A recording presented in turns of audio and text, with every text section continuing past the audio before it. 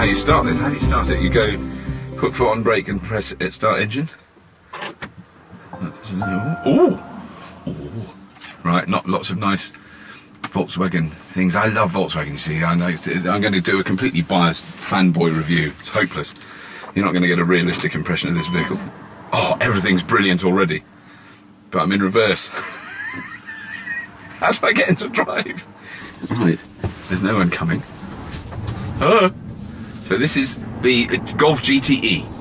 This is a plug-in hybrid Golf GTE. So like the GTI or the GTD, this is the Golf GTE. And at the moment I'm just driving along in pure electric mode, and it has a range of roughly, I'm working it out because it's all in kilometres, about 30 miles just on electric, and then there's also an engine that can kick in. But what you've got to be really careful about, and we've been very anxious today, all the British journalists in Switzerland, is the speed cameras and the speed fines are very severe, including a criminal record if you go too fast.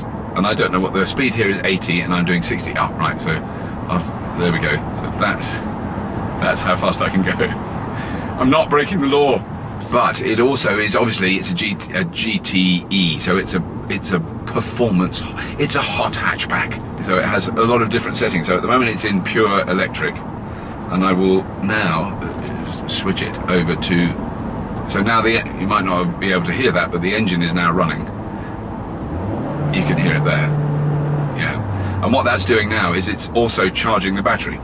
So, I mean, the reason behind all this, I think I've mentioned this before on Fully Charged, but the reason behind all this is that there is, all the car manufacturers know there is legislation in the pipeline that's definitely going to go through in a lot of European cities where you won't be allowed to drive into the city centre in a car that has a running internal combustion engine. So they're all developing cars that you can hammer it along the Autobahn or the motorway until you get to the city, and then you go onto electric mode. Okay, so I've had, in my life, I have owned just about every version of the Volkswagen Golf. I had a Golf GTI, the sort of classic Golf GTI, and then I had a Golf VR6, which was really brilliant, which had a V6 engine in it. Then I had a Golf V6 4Motion, which was a four-wheel drive Golf with a V6 engine in it. And then I had a Golf R32, which was a 3.2 litre V6 Golf that went like stink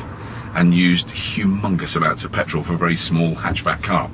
And that was the car I traded in for a Prius. So that was a big change, going from a very racy hatchback car to a Prius was a life-changing and, you know, masculinity challenging moment, but I coped. And so coming around now, a few years later, and there's suddenly a pure electric Golf, which I've already reviewed on Fully Charged, the electric E-Up, which is, I think, a fantastic little car, and now this, the Golf GTE. And we're driving along by a beautiful lake in Switzerland. I can see it, but you can't. The Golf GTE is, I like it. It's very nice. It's got so many buttons and switches on the steering wheel, it's utterly overwhelming. I have no idea how to see anything yet, but I'll have a look later on. Now, what's the speed limit here? 80. And what are we doing? 80. Oh, blimey, it's terrifying. So I was going to stick it into GTE mode, which is where it uses the electric motor and the engine at maximum power, and it does some other clever stuff that makes it sound different. So we've got to find a place where we can actually go into the full, giving it the full beans, I think, is one of the rather unpleasant terms. I've always found that rather unpleasant, that expression. So that isn't in GTE mode, that is in normal mode. Woo! It does, yeah, that acceleration is like quicker than a Prius, which, let's be honest, isn't hard, but it isn't like phenomenal.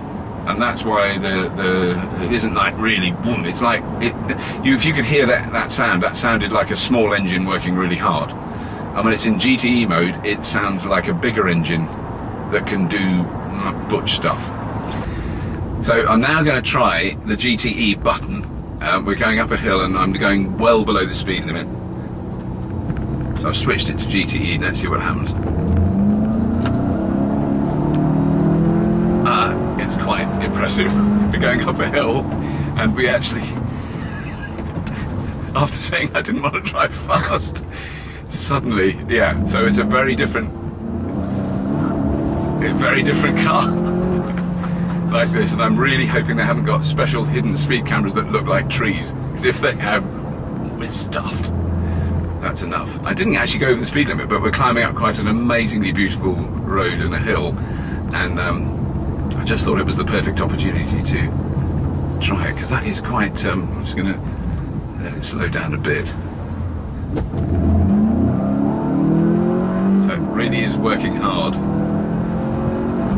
Yeah, it's good. Yeah, it's a GTE. It's nice, sweet wheels, nice, like it.